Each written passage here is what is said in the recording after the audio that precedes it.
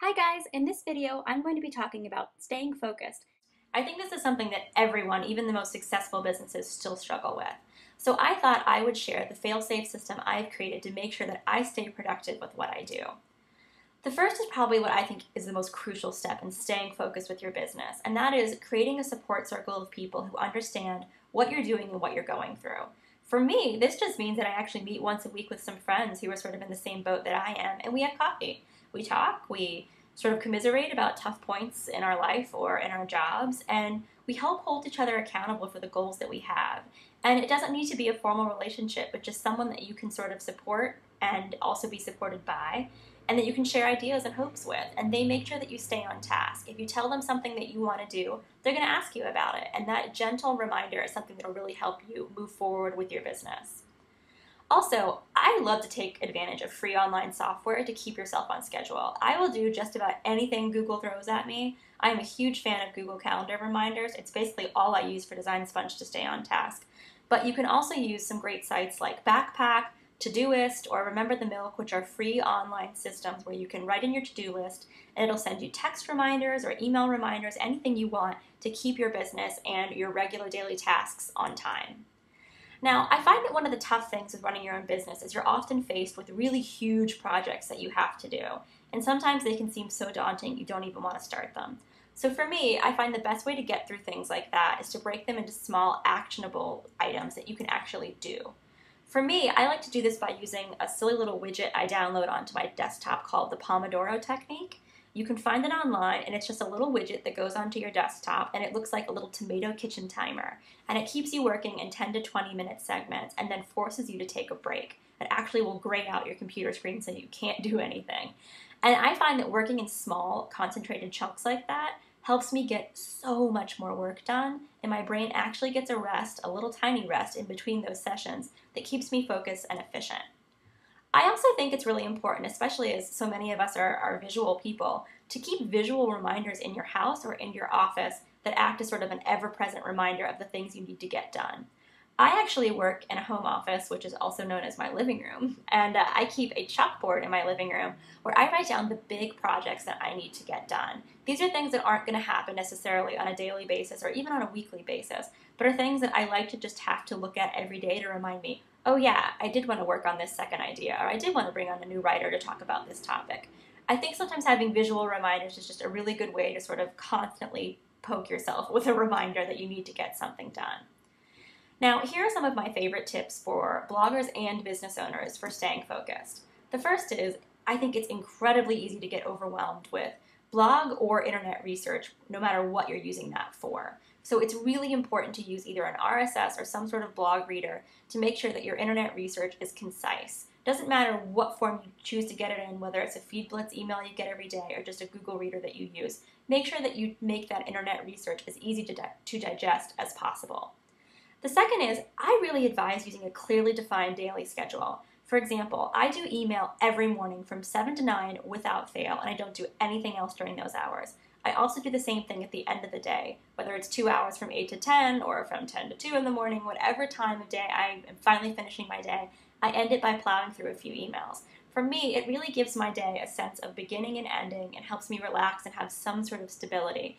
And this will be one of the hard things when you leave a job to go full-time, is that there's no one to define a schedule for you anymore. And setting up these chunks of the day where you do the same thing will really help you ease into the rhythm of working on your own and help you ease into working every day.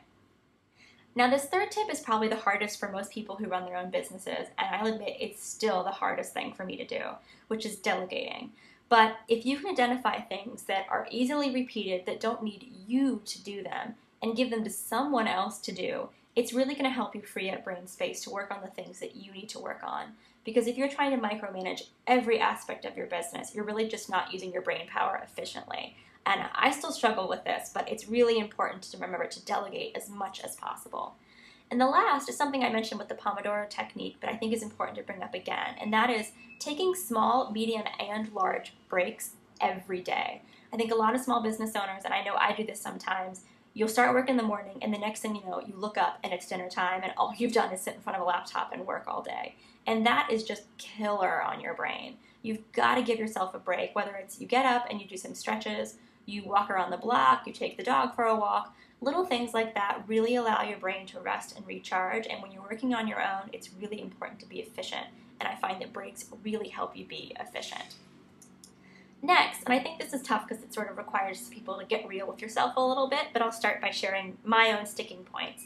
And you really have to identify what your weaknesses are. And for me, that's finding the motivation to get through large chunks of work that can be a little bit repetitive. Whether that's answering 400 submission emails I've let pile up over a day or two, or going to do a huge chunk of research, like if I'm building a product guide.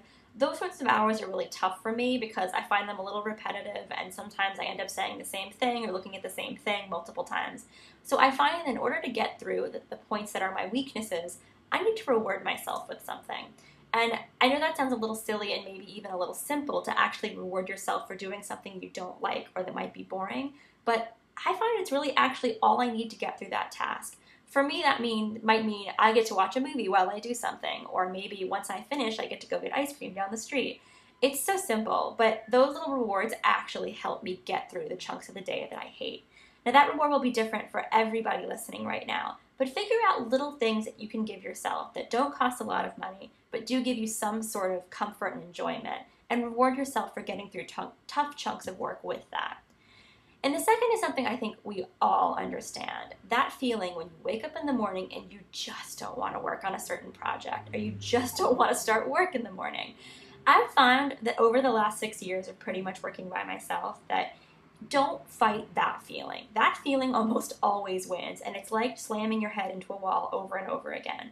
If there's something else productive you can be doing, go do that instead. If there's a project that you just don't want to tackle right in the morning, go stuff envelopes and do something else. Go do billing, deal with your paperwork. Something else that you can do a little bit mindlessly to sort of help you be productive, but ease your brain into working on those projects. Because a lot of times, if you just run up against that wall of not wanting to do something, the quality of work you're going to produce when you actually do work is not very good. So it's really better to wait until your brain is warmed up and actually ready to tackle that project to move forward with it.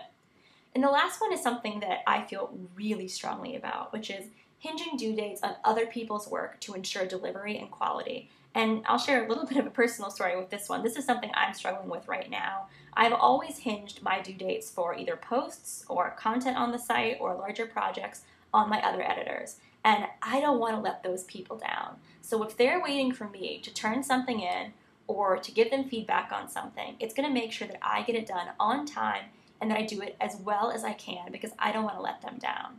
Now, this is tough to stick to, and I've recently had a problem where I owe my editors something and I have a really tough week and they're all waiting on me, and the next thing you know, we're all behind because I haven't been able to stay on time with things.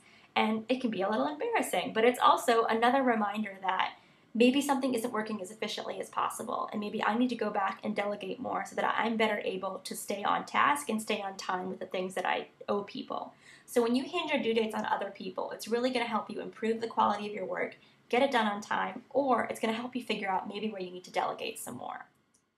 Thanks so much for listening, and I'll see you guys soon for the final video.